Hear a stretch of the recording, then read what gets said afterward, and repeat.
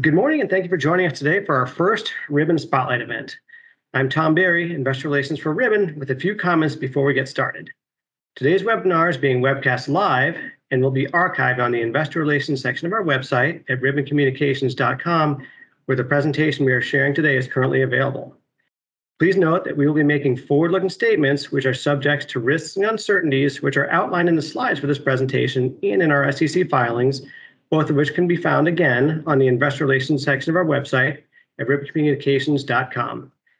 Actual results or events may differ from these forward-looking statements. I'll now turn it over to Jimmy to get us started. Jimmy? Thanks, Tom. Hi, everyone. Thanks for joining us on this webinar, where we're going to learn more about one of Ribbon's business units, the IP and Optical business unit. So I'm pretty excited about this. My name is Jimmy Yu. I've been tracking the optical market since 2001 as an industry analyst at Dell'Oro Group. I also track the mobile backhaul and front haul markets as well. So I think this is a really great time for me to really dig in and learn a little more about Ribbon's IP and optical business as well.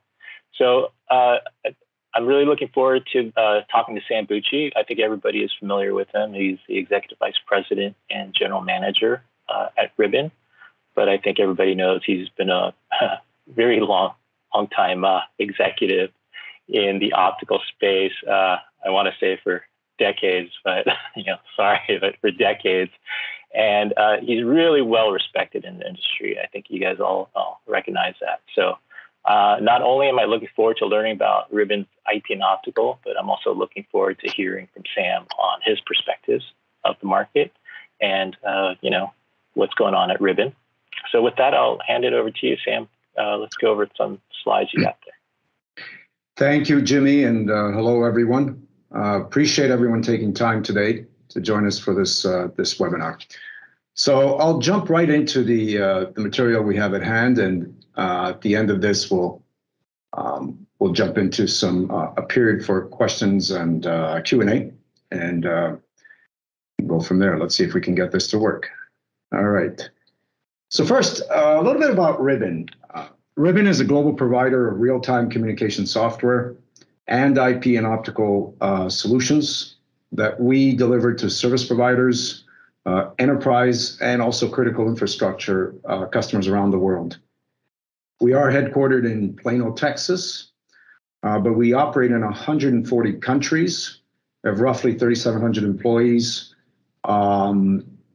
and equally important, 1,000+ patents. So this company has a long history of innovation and is a trusted partner for a number of our customers around the world. So now jumping to the IP optical networking part of Ribbon's solution. Just as a note, this afternoon, following this, we'll have a similar spotlight session outlining the cloud and edge solution set within Ribbon. So excited and hope about that, and hope you all can join that one as well. But for today, first thing is the IP optical networking solution set. Just a little background. We've been at this for 55+ years, probably not that well known, but a long time spent in developing IP optical networking solutions for the market. We have roughly 250 customers around the world and have deployed well over 100,000 IP optical network elements. Now, with that background, let's look at what's happening out in the marketplace, starting with, of course, the most important part, what our customers are facing, both as an opportunity and a challenge. 5G. Which continues to roll out across the industry, is a major pivot point in terms of networking and is forcing transformation in the network to deal with not just what it brings from an enhanced mobile broadband perspective, but equally important, the promise of 5G over time in terms of advanced services. Fiber rollout and residential broadband, including, of course, the little push from the work from home phenomenon. There's lots of money being poured into the development of broadband networks. For example, the recent announcement by the U.S. government on RDOF for the infrastructure builds in the United States is an example of that. Cloud networking, which continues to proliferate more and more applications, of course, in the cloud, both what you would consider cloud and telco cloud. So all of these are pivot points that are really now starting to increase the demand on existing networks, which of course is forcing a transformation of those networks that comes at an increasing cost. But last time I checked, I don't think anyone's getting more ARPU for the connections that they deliver. So the challenge is really how to deal with the demand in the most cost-effective way for our customers. At the same time, investment protection is important, not just for the future, but also from a migration perspective, taking what exists in the network and migrating it in an intelligent fashion. So I don't think there's that many customers that I've run into that can just literally throw away what they have in the ground. It has to be migrated in an intelligent fashion. Regulatory environments, which I won't say too much on, that of course are something our customers have to deal with, including things like the introduction of 5G spectrum and so on.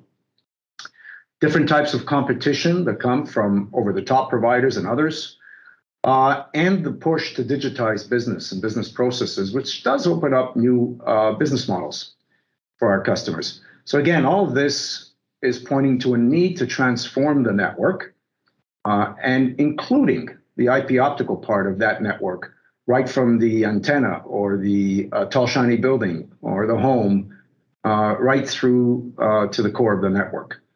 And the two elements that we focus on here at Ribbon are really about lowering the total cost of ownership and at the same time increasing agility. Agility is a word that encompasses many, many elements. One of it is automation, which is important, automating networking to be able to deal with changes that are happening, dealing with unforeseen demand or maybe an unforeseen opportunity, giving our customers the ability to take a network and, of course, always operate it at its nominal point, but introduce a level of agility that allows them to deal with changes as they come along in the network. One of the biggest challenges is really a rethink of the edge, okay? So 5G, that brings disaggregated networking, dynamic networking, changes in resource allocation depending on the application or the demand that's being placed on the network. The fiber rollout, again, introduces diverse services that have diverse performance needs. Cloud networking, one more time, the word disaggregated, distributed, dynamic compute resources and applications, so spreading both the compute side and the storage side across the network. And all of this points to a need to rethink the edge. Okay, we do need, as always, the best economic solution, but agility is important as well.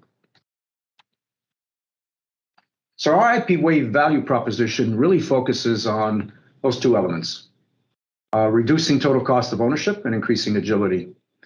And we do that by looking at layer 0 to layer 3 in its entirety. Okay, so the first part of it is optimizing across the layers to make best use of CapEx. So a key element of that part of our solution is our converged multi-service edge. And I'll touch on this a little bit in the subsequent slides. And this is really about taking disparate networks and converging them on one platform that can bring the best solution set to that particular part of the network. Then comes investment efficiency by optimizing IP optical. So whether it's delivering the lowest cost per bit, which has been a measure along with the lowest power per bit, so to speak, in the optical domain, or fit for purpose IP that really provides the best economic solution, those two together and how they're orchestrated is important. And then lastly, we want to give our customers the best possible solution, the best of breed solution. So we're embracing open networking. And one of our mantras is really no vendor lock-in.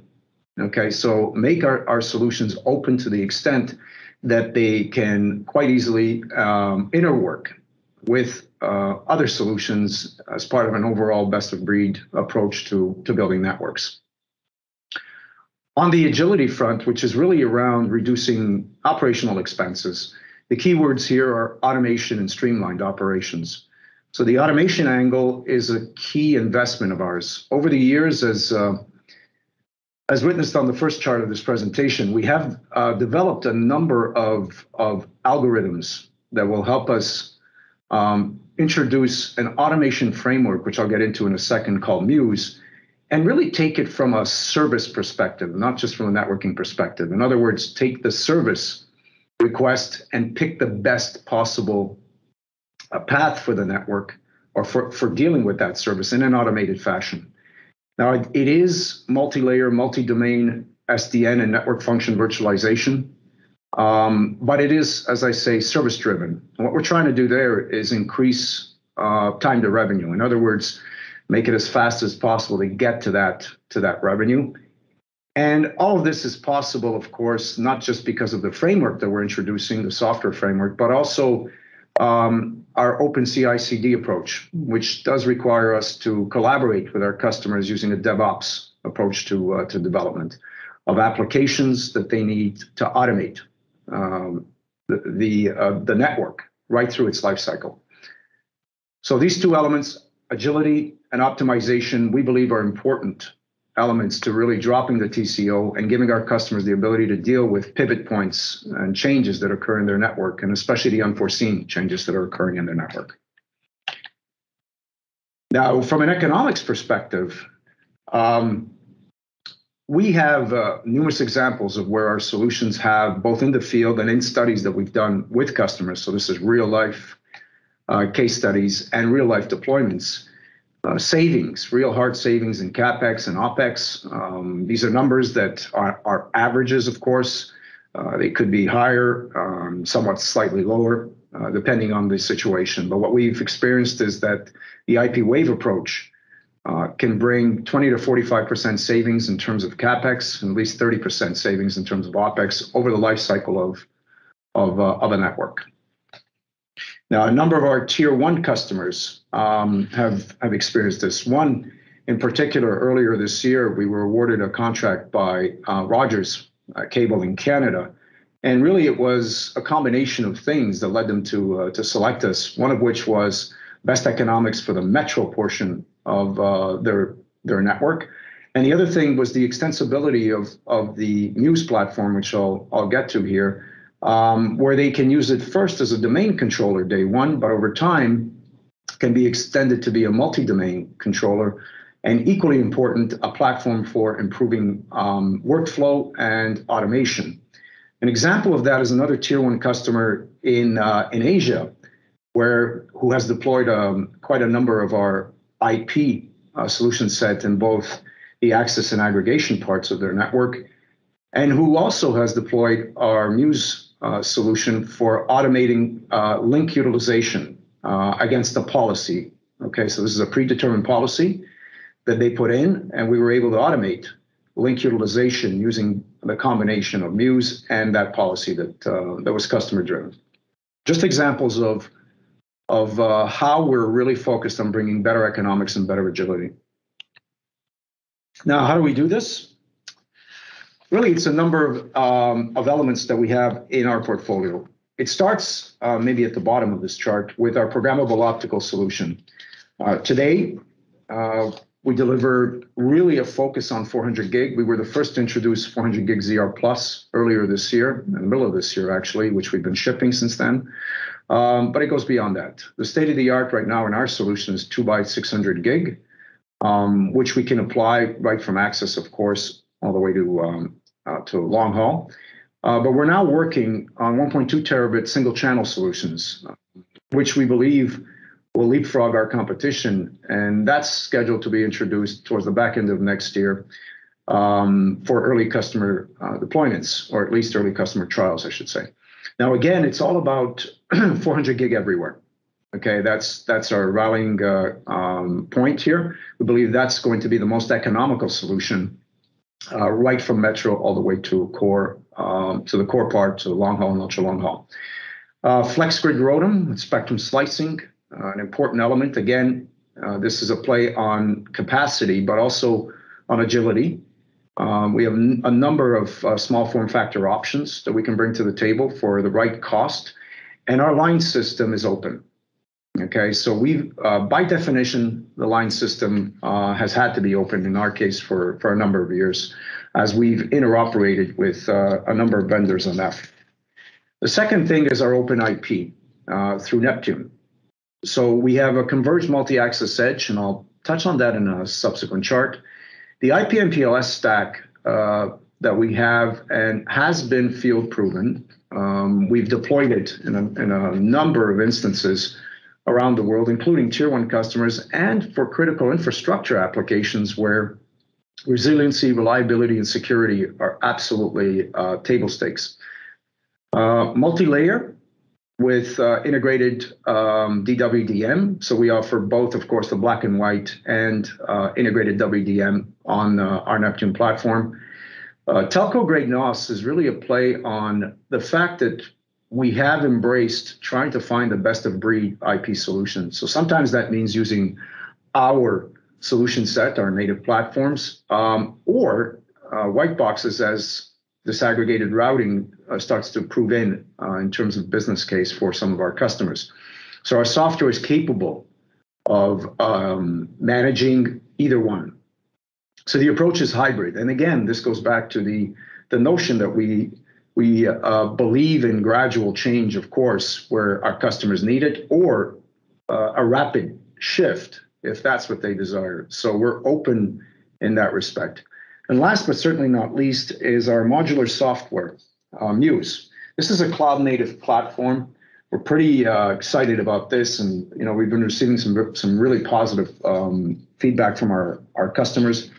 And essentially, it's around a few things. First is as a domain controller for our solutions for Ribbon's, Neptune, and Apollo platforms, a multi-domain controller in the sense that it can operate across IP and optical, so multi-layer in that respect.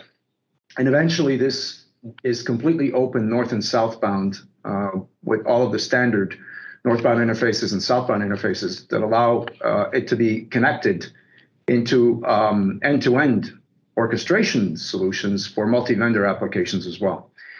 There are three elements in Muse. I won't get into each one of them in detail, but the network controller, network planner, and network analytics part, I'll touch on that in a subsequent chart.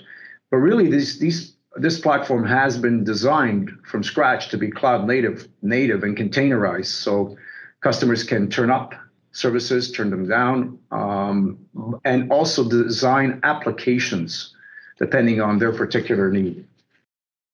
And one word on our services portfolio.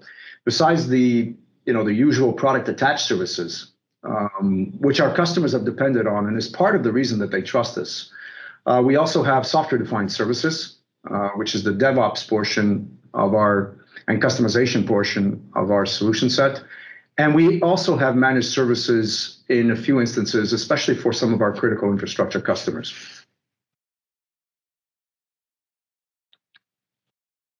Now, a word on Apollo, which is the programmable open optical networking part of our solution.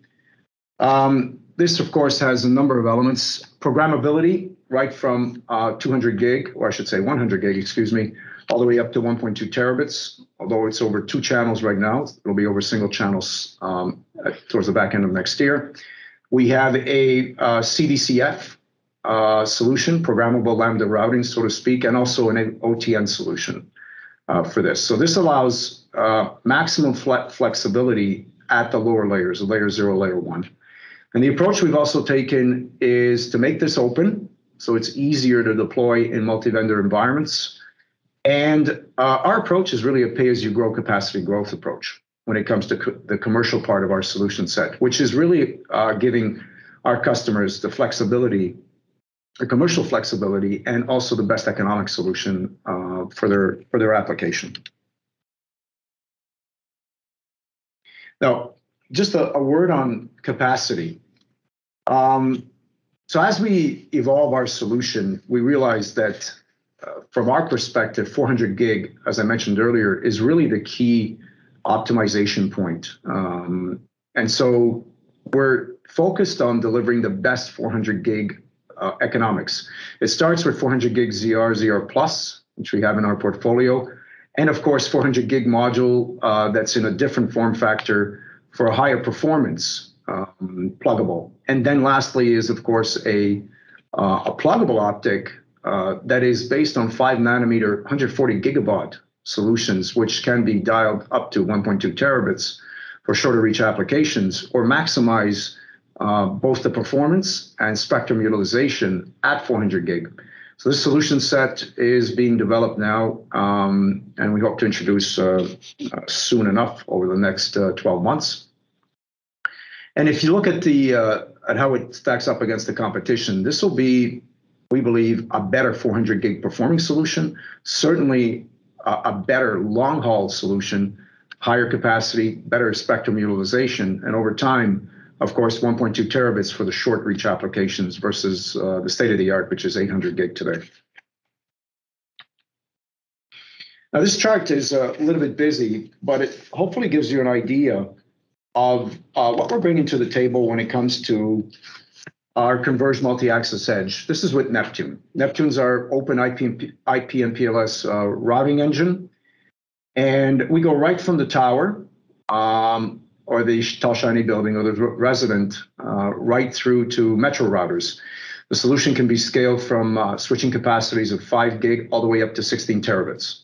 Okay, so the focus is really in access to metro, or access to edge, I should say, and not so much, of course, in the core of the network. And some of the applications that we're focused on is XHaul. XHaul being front haul. So we have a front haul solution with time-sensitive networking, mid-haul and backhaul, all three. And we have platforms that can handle all three, like our multi-access edge platform, the Neptune 1100.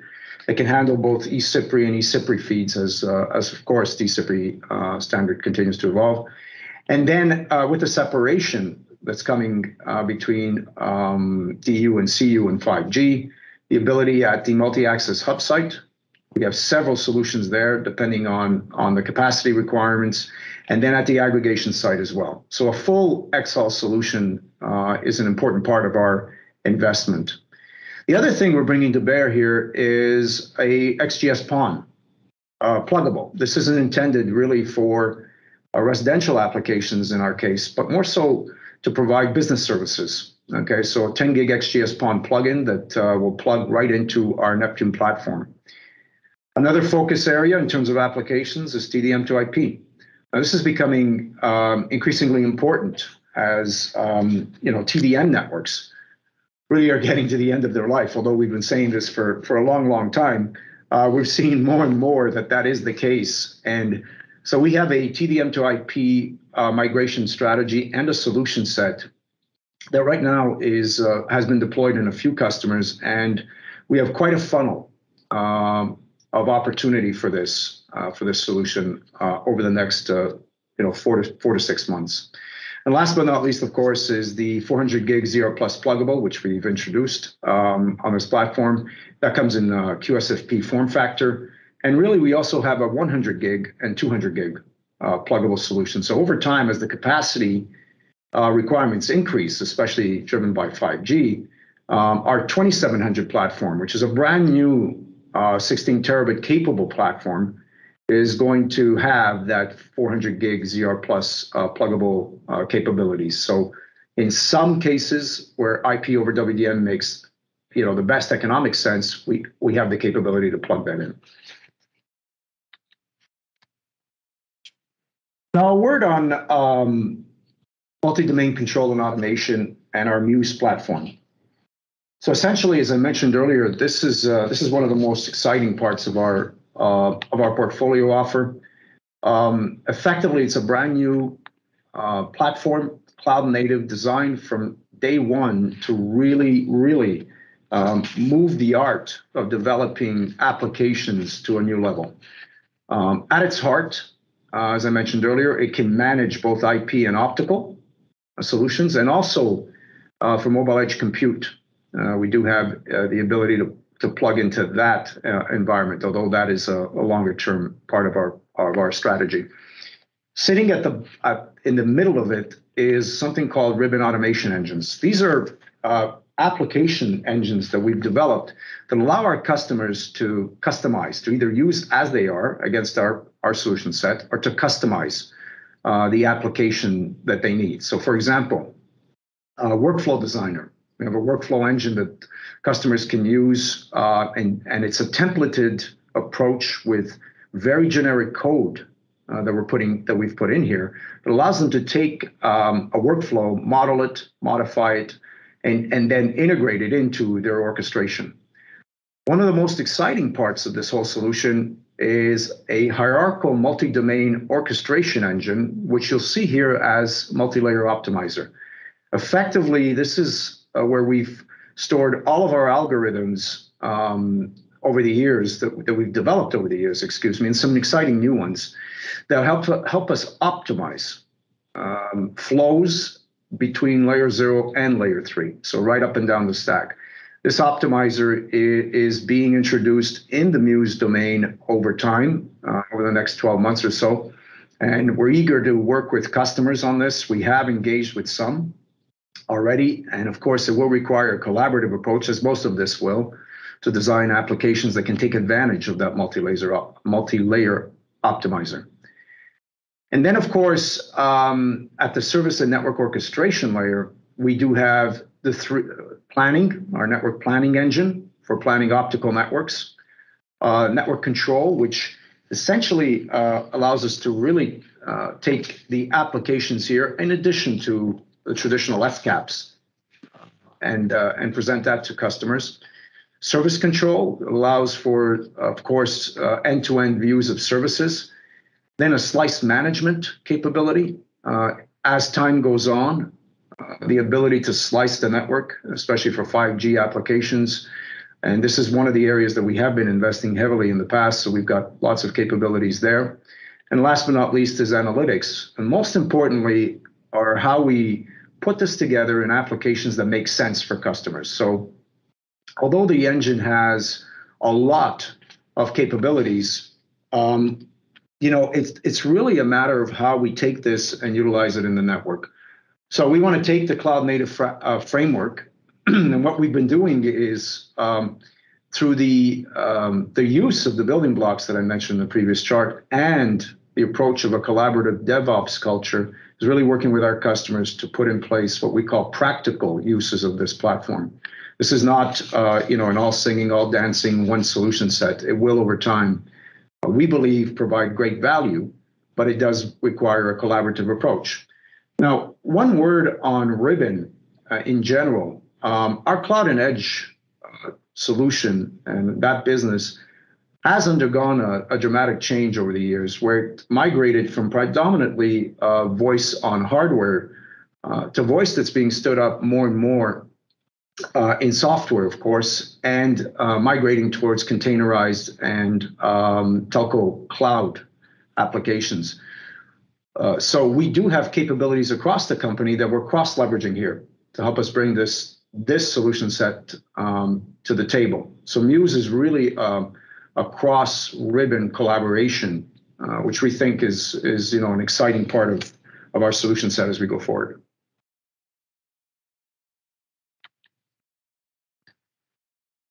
So in summary, if you look at IP Wave, what's it all about?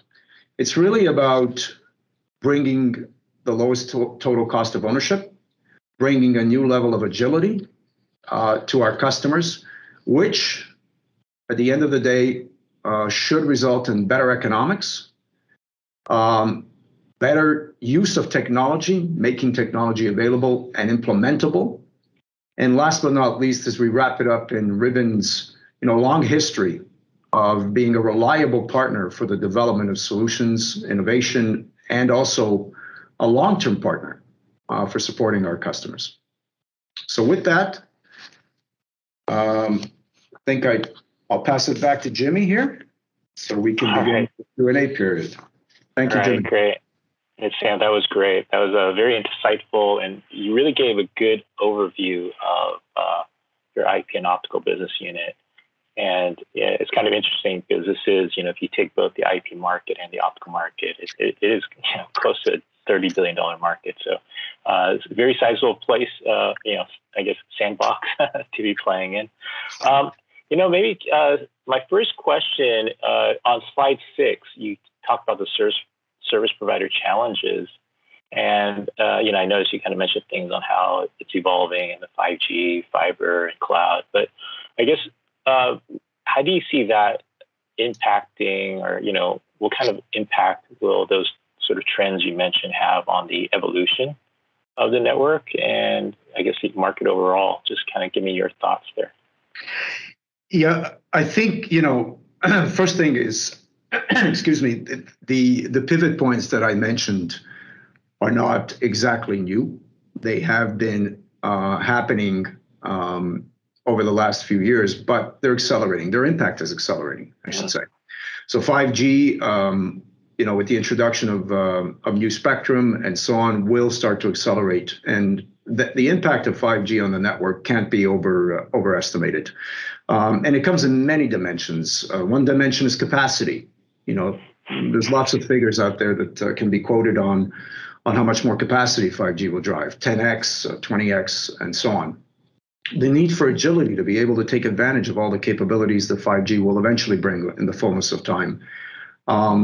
So that's an important pivot point. Cloud networking, where you start to separate out resources from the user, is important. The network now becomes an important part of the experience of driving cloud networking, whereas before things were a little bit more local. I think applications and the network itself has become more distributed. I think that's another one. And then, of course, the broadband side, where we're increasing the capacity to each end user. I mean, all of this is really driving a need. First of all, a need to change how the edge of the network, to transform it, to be able to handle the demands, whether in capacity increases, and the need to be more agile. And I like to think of the ability for the network to be more forecast tolerant. Not everyone can forecast, and usually we don't, as an industry, forecast exactly what's going to happen, over the next day or two or month or year and whatnot. As time goes on, it's important for the network to be flexible, to be agile. So when I look at the edge, it's about an increase in capacity, an increase in agility. And one point I did not mention, which I'd like to correct now, is security. So part of our history, our heritage at Ribbon is building secure networks that are used in critical infrastructure applications. So this is, for example, for transport companies, for energy companies who depend on their networks really for their business. And also, in some cases, it's a life and death type situation, right? If you can imagine, signaling for railroad companies is important. So we've developed quite an extensive security solution set that I believe is going to be important when you're looking at 5G and all of the other applications, especially as you start to think of 5G as a broadband access alternative to, say, fiber and cable and so on. It will be incredibly important that security is brought to bear as well. So that's another element. So overall, I'd say it starts on the edge, but then all of that pushes right into the metro, the core, and so on. So we aim to keep pace with the changes and to give our customers solutions that can keep pace with the changes that are being thrown at the network today. Okay, that's great. And I think one thing that kind of resonates with me is agility. I think you're right. When it comes to how does the sort of network have to evolve to allow us to continue to reduce the cost of operation, it's agility. Like you said, you can only forecast so well. So if you have the agility, then you actually help to offset that, and at the end of the day, help reduce the operational costs of the network. So yeah, I definitely, I think everything you said really resonates with me, but I think agility really kind of stuck in with me when you mentioned that. And then, when it comes to your current product portfolio in IP Wave, as an industry analyst, I'd say it looks really good. You cover all the bases from the software to the IP to the optical. But at the end of the day, does my opinion really matter? So I guess, what are your customers saying? Yeah. To kind of hear that. Well, Jimmy, your opinion matters to me. So let's just say that. No, actually, it does matter, Jimmy. So to the industry, I would say that. We've introduced IP Wave recently over the last 6 months or so, although that it's been introduced as a name, as a brand, but really the solution sets have been there for a while. We've been developing and investing in advancing those solutions so we can fulfill the IP Wave promise here.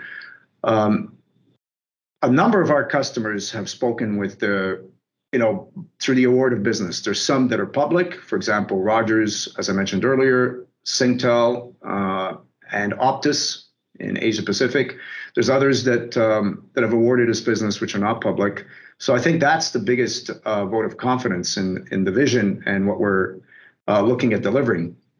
But then the other thing is we've built an enormous funnel of customers that have started to engage with us over the last, I'd say, the last 12 months or so on this in various flavors. Some customers we've started to engage on our Muse solution set, the agility part, so to speak. Others who are longtime optical customers are now looking at us for expansion into IP, into that part of the network. And yet others who are IP customers are looking for expansion into the optical side. So overall, I think it's the flexibility of this solution that is allowing us to build that funnel. Now, we hope to convert quite a number of those opportunities, and a number of which, a higher percentage of which are tier one, major customer opportunities over the next little while. But certainly so far, the reception of IP Wave has been very encouraging and very positive. Okay. And then kind of digging in, I guess, one level deeper on that. So in your presentation, you mentioned you have 250 plus global customers. I think most people don't recognize how many customers you have in the optical and IP space. So I guess two related questions is, why do you think they chose Ribbon as their supplier? And what do you think is the value that you're bringing to that customer base? So kind of just going one level deeper on what you're just talking about. Yeah, I think it it revolves around some of the values that I mentioned that are a key part of our IP Wave offer. First, these customers, our customers are, of course, looking for the best economic solution, right? So our ability to bring the best economic solution to them is an important factor. The second thing is they're looking for, of course, a solution set that can fit into their operational environment. Our ability to fit into that operational environment is an important part as well. The third thing is relationships that we have, with a lot of our customers, both on the cloud and edge side, which we're now transitioning over to IP Optical, and vice versa, but largely, from years, decades of delivering solutions on the cloud and edge side. That's a partnership relationship. It's not one where it's a typical vendor selling a box. This is a partnership that's been developed over the years that we're leveraging on IP Optical, and there's partnerships that have been developed over the years in IP Optical as well. So, for example, places like India, former Soviet Union, Europe for critical infrastructure, increasingly now in the Americas, and in various properties in Asia. So it really comes down to these three things: better economics, a partner they can trust to be in it for the long run, to deliver the best possible solution. I think those are some of the basic things that are reasons for them, selecting us. Right. And I know, so to your point, I think having a partner for the long run is important. And I think that's one of the benefits for, the combination of or acquisition of Ribbon and ECI Telecom.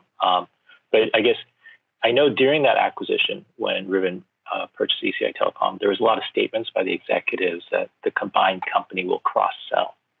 but I'm not sure how exactly that occurs. So I guess in your efforts to cross-sell the portfolio, is there an aspect of IP Wave that helps you kind of get in that door or make an entry with the existing Ribbon cloud and edge customers?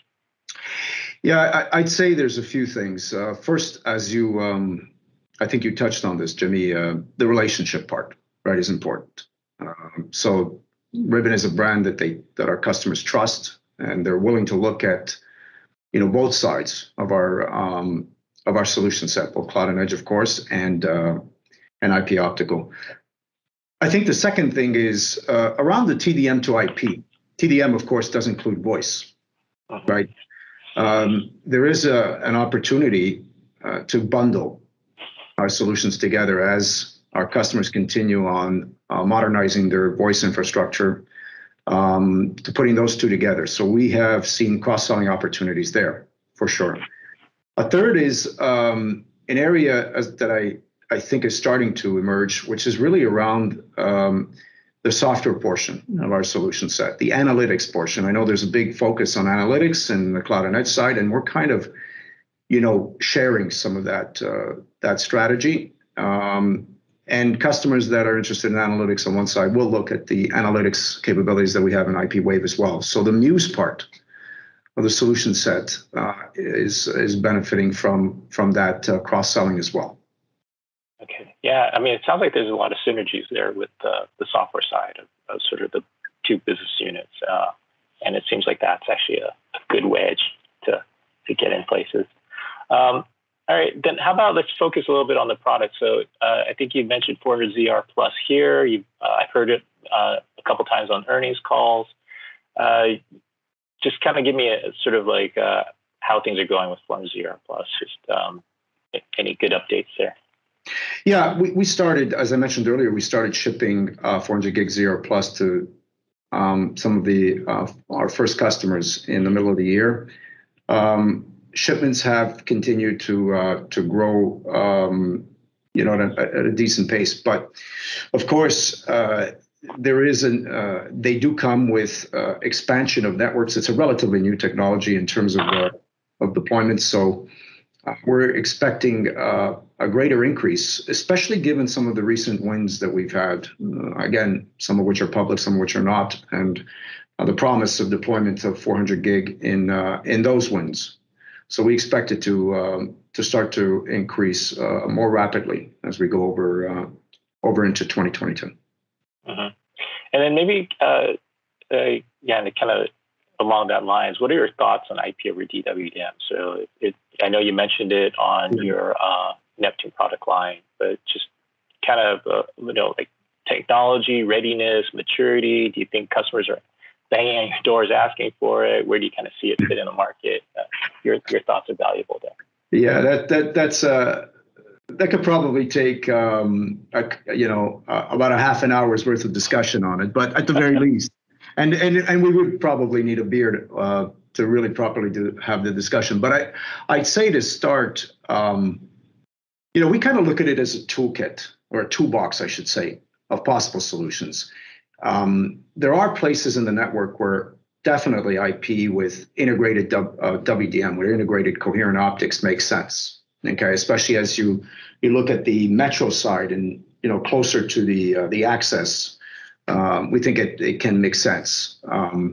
There's still a need, of course, to have a photonic layer, right? I don't believe that the photonic layer itself can be quite easily integrated into some God box, or some godlike solution. I'm not a believer in that. But so I think layer 0 continues to be open and separate. But integrated optics in routing is something that definitely has a place in terms of providing best economics in the metro side. As you get closer to the core and long haul, I don't believe that that's the right solution set at the moment. So I think it's closer to the towards the access and the metro, the metro part of the network, but not so much metro core and the core part.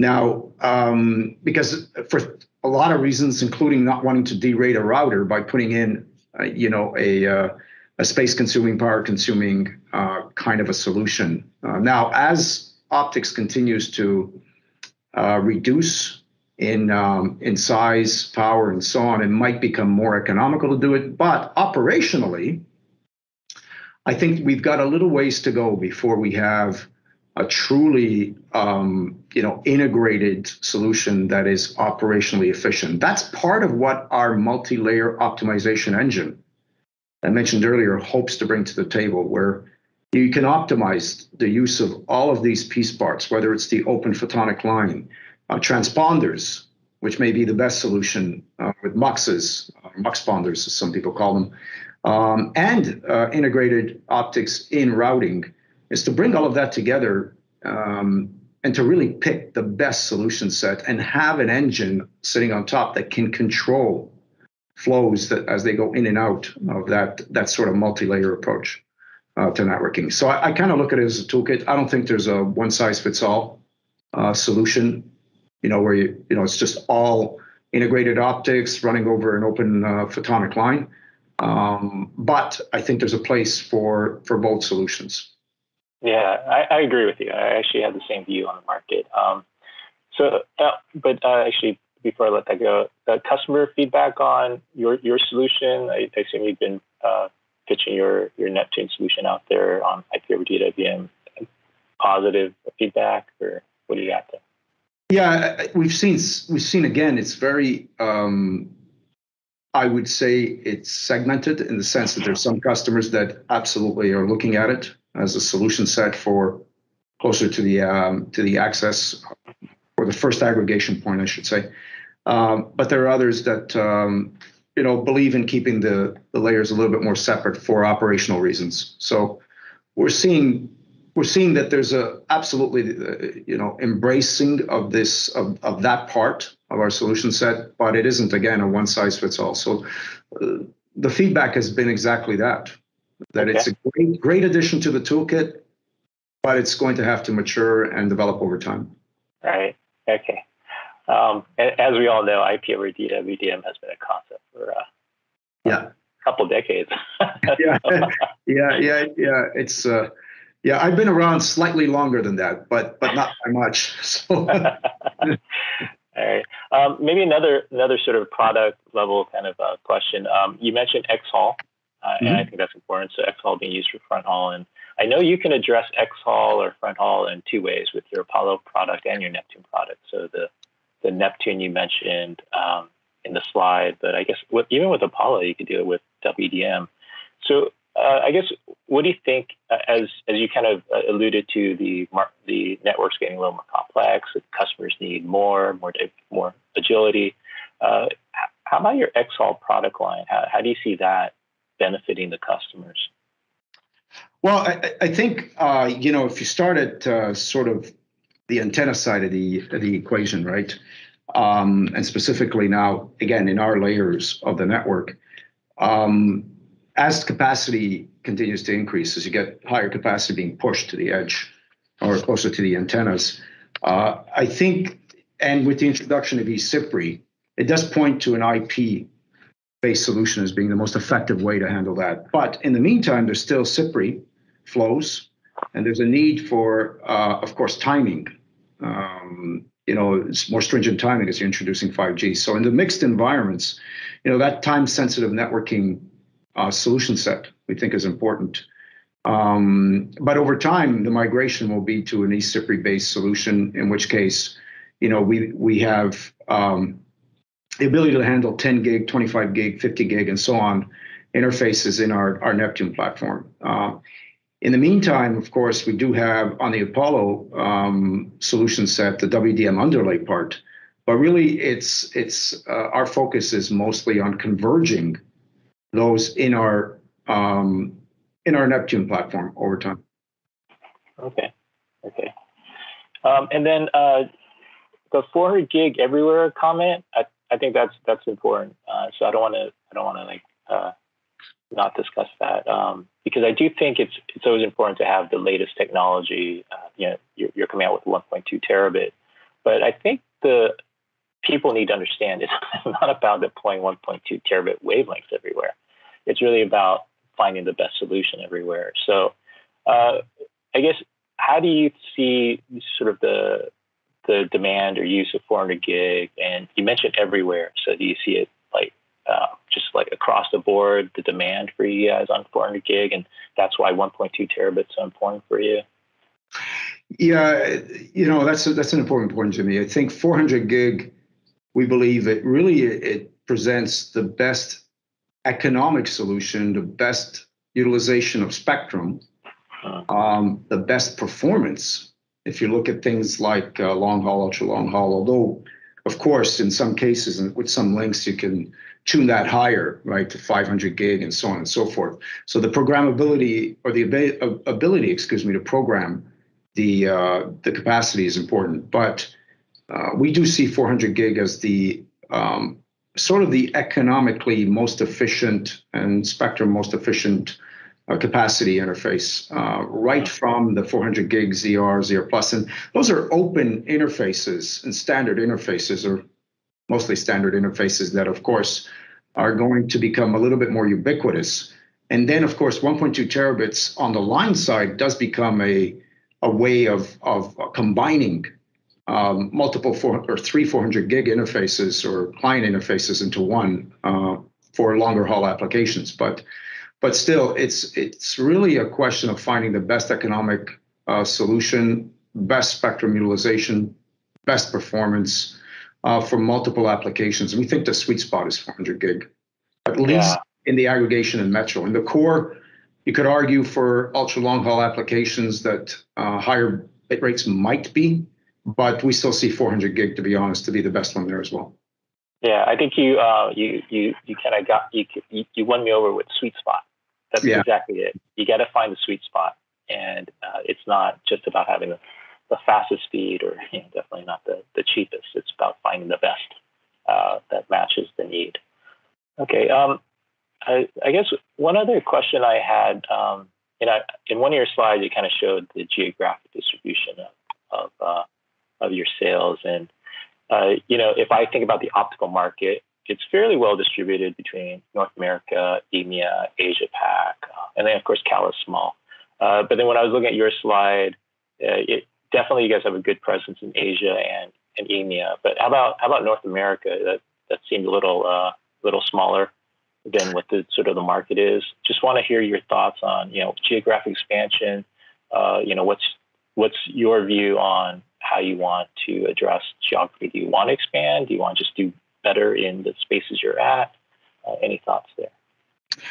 I think it's no secret that we do want to expand our business, both in the geographies that we currently have some scale in, and also in North America. It's no accident that we were awarded business at Rogers because of our solution, but because of our desire to expand there in North America, and it is a focus area for us. So certainly, we see an incredible funnel of opportunities that's developing there that we want to convert, and also not just in North America, but also in Europe. We're a trusted partner in Europe, and some of the tier 2, tier 3 customers there, and the critical infrastructure.